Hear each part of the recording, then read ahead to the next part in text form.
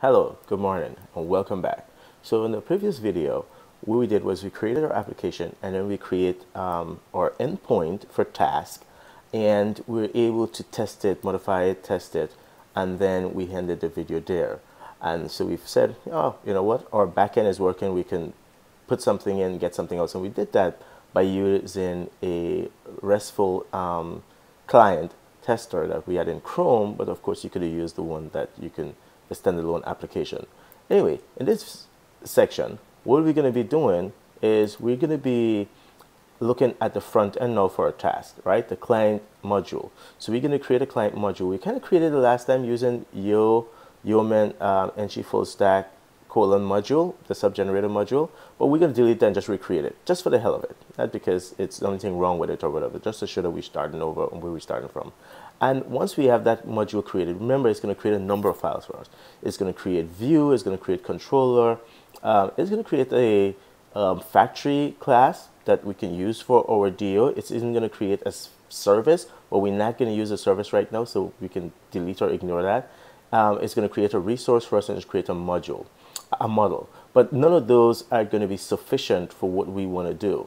And so we're going to go through and modify them in this order. Now, we could have modified them in any order, but to me, this seems to make the most sense to modify the model first to represent what is it that we want to store, get it from the user and send to the backend, or we receive from the backend. And the resource is how we communicate between front end and backend. And so this is our RESTful calls and stuff that we use in the ng resource service.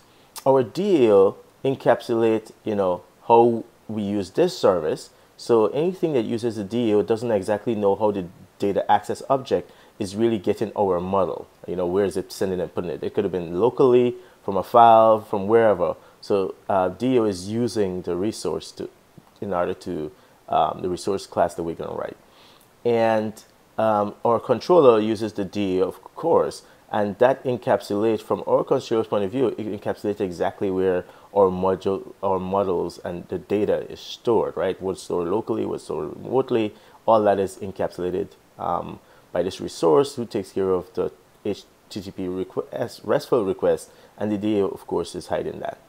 And then the view, so the controller gets in stuff and send it through the, for example, retrieve a list of our tasks through the DAO, who gets it for over REST, and present it to the view for display, and that's in our list view. And then, of course, if we want to edit something or we create a new task, of course, that gets presented to the controller, and the controller sends it to the DAO to say, hey, save this, and the DAO says, oh, I know I have to save that using RESTful call to the backend. Okay, so that seems to make sense. And in terms of view, one of the things we're going to actually work on, and we're going to split our view a little bit. So we're going to split our view so we can have a listing. So for a list view, for example, so a list view, right? So list, and we're going to have a create, so you can create thing. And maybe in this video, we'll probably have a edit also. We'll see how much we have a lot of work ahead of us. So let's see, maybe we'll leave this as an exercise for reader. Exercise for reader. Well, for student. Okay, so we got to get started because we have a lot of work ahead of us. So let's store that, save that, minimize, and let's jump in. So like I said, last time we create for our client side a task, and it creates all these different things. So we can go ahead, and I'm going to delete it and just recreate the whole thing just so I run it. And I note how in the test directory it created this task module here, and all these things for task, and so I'll delete that too. Okay, and so I'm just going to rerun it. So if you notice, I'm back in our chapter 10 directory. I started up MongoDB over there, running it against this data directory, and then I went into our project directory and started up my editor. So now in here, I'm going to run, so if I do ls, I'm going to run yo ng full stack colon module, and the module we want to create is task, and then feature, and then the task directory. Okay, Does that make sense? And so I'm gonna press enter, and so we can see it create all these things, and it created some stuff in the test directory, which I'm gonna ignore for now. Again, please do not ignore testing. Okay, I'm gonna open this up a little bit, and I'm gonna go here, open up task, and I'm gonna look. And again, we said we want to start with module, with the model.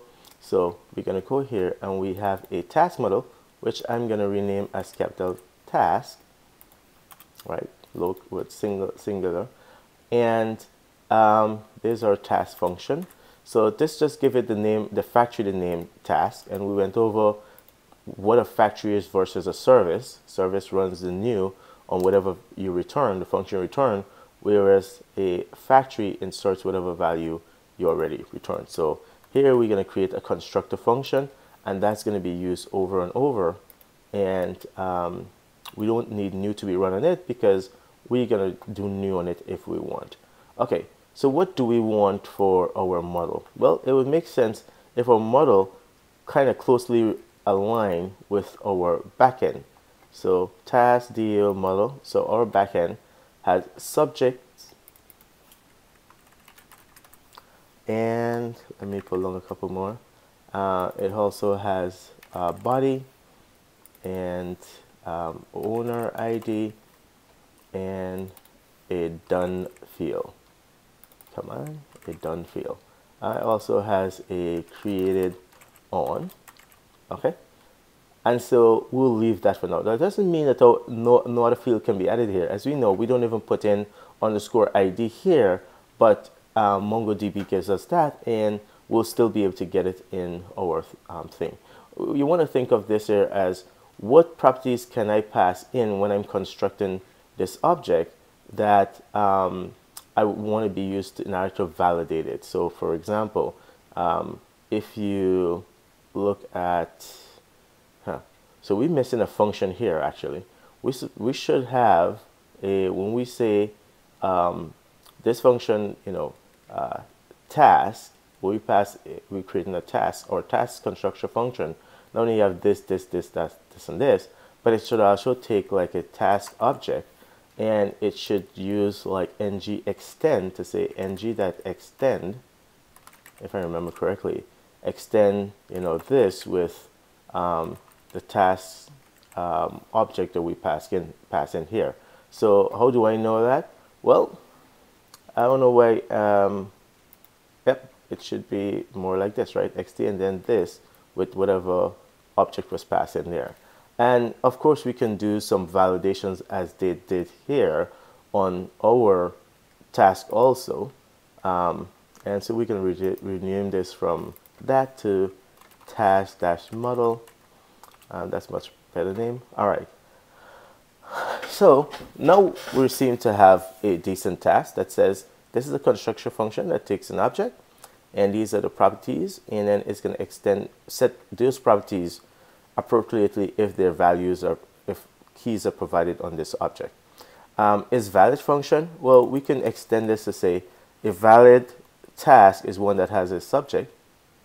Yeah, come on, subject, subject, and date of birth. Well, no, a valid task is one that has, but once we're creating one, a valid task, all we require when we're creating a task is that it has a valid subject. Now, in terms of order ID, we can decide whether we put that in on the front end or we put them in the back end. So I don't want to make that decision right now. So I'm going to leave it out and just say a valid task is one that has a subject, right? And so return that is true, and maybe that is string, and ng that is, I think, is string. Let's see, what's that method called? Underscore, oh, ng is string. Okay, so is string, just a string, is string, and is this string, which is this, that, subject. All right, so if subject is a string and subject is valid, well, I really don't need both of these. I just need to return this. And if, for example, I wanted to do a minimum length, I could do something like this. And, actually, I could do something like this. Is string is define a string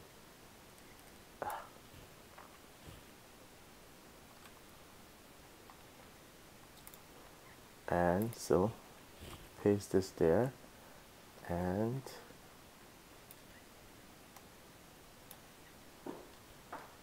let's see, bam. So is defined, if this is defined subject subject, and we can also do a minimum length like here. So for our minimum length, I can type that, but why type it when I could just go over there, copy it, and then I can say if it's defined, if underscore is defined and underscore is defined and a string, and you know, length. So to check in the length, it's just going to be let's see, what's the easiest way. It's big enough. It's just simply, you know, that length is greater than whatever. Okay, so and then if this that subject that length is greater than or equals to whatever min accepted length is. Okay, so pretty simple test. Let me close this in parentheses. Pretty simple test to ensure that it's defined, this property is defined, it's a string, and the length of it is thing. So okay, so that returns thing. So okay, here I need to change the name to task to match this function here, because that's the function we're defining, and then I return task. Okay, so I think that takes care of our model, and that's all we need. So at the beginning of the video, I said these are all the things we're going to cover in this video. Well, I recorded all exactly what I said I was going to cover, but the video turned out to be an hour and 30 minutes long. So what I decided to do was just cut it up into logical parts, those parts that you see there. So this video, I'm going to just cover editing the model alone, which is why it ended as it just did. And so the future videos, you're going to see that I'm going to pretty much give an intro, jump into the pieces I cut out from that much longer video, let that play as it was recorded, and then I'm going to give the outro. So that's just to let you know why the editing might seem a little abrupt in places. That's because it was a much longer video. I just had to cut it up because I don't think you're going to sit and watch an hour and 30 minutes long video. Plus it made sense to just kind of cut it up into the nice little bite sizes. Alright, so hopefully you learned something with the previous video on how we edit the model after we create our module. And if you have questions, post them on the video and on YouTube there. Thanks for your time. Thanks for subscribing. Thanks for spreading the word. And see you in the next video. Bye.